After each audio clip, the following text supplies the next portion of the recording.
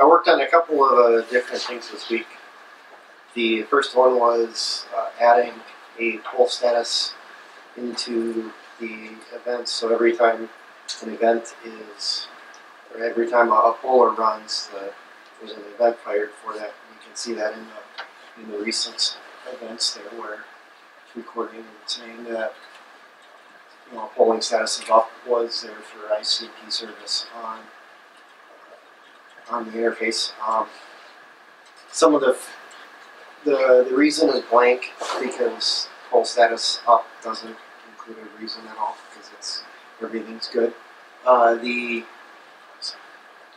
second one there, when the HTTP 8980 service went was up, some of the pollers have latency data included with them on how for the response time and stuff, and that's why that one included the 8.77 milliseconds of time for the response on that. So that was the one thing I was playing with. I have an open issue in OpenNMS, and one of the other things I played with was adding being able to manually adjust the limits for a page. So instead of it just showing you a default of 20, now there's a little drop-down box that lets you, select a much larger range.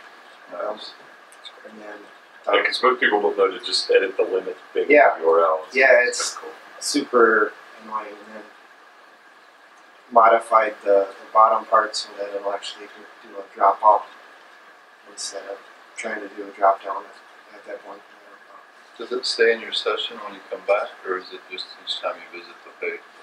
It would be each time you visit the page. And that'll, this part of the drop down box was added for both the, there's two JSP pages that are included. There's a results with no count, which is what the events are, but if there was a specific count of ones for like the alarms table and stuff where it does reference that, this would also show up on there, but I don't have enough data in either of those tables that it's showing that would be something to see. The other thing that I was playing around with a little bit was getting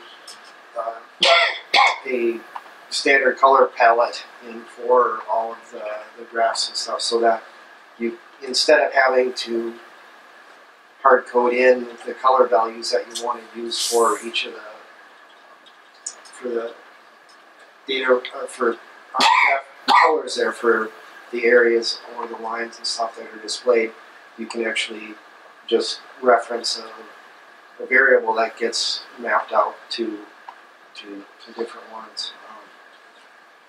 So I'll show that in here. So in smp.properties, there's basically I added a color.graph, and so if I change that, page, and then everything everything looks quite funky because that the colors is different from everything else. But that gives people the ability to go in and at least change colors to something else. Maybe they wanted to map different colors across the whole page. So if you have a graph definition that doesn't specify colors, is that how that works? Yeah, so the choice.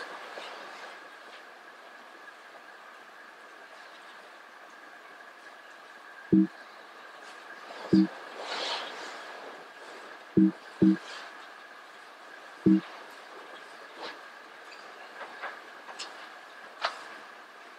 just reference them by some color number.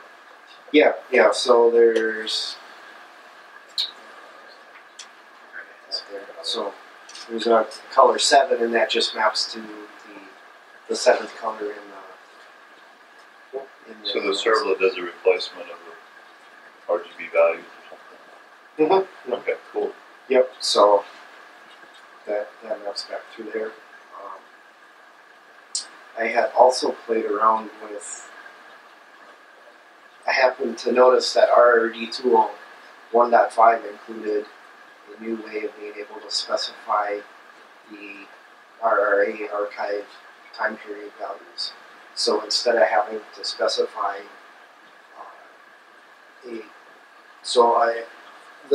let's say you want to do a step size for the archive of 5 minutes.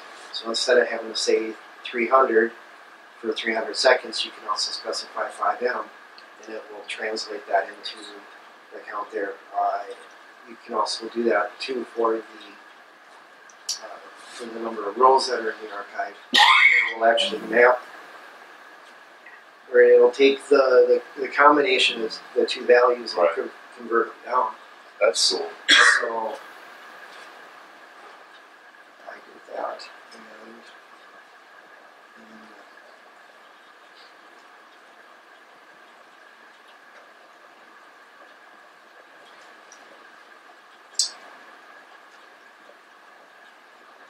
Oh, nice.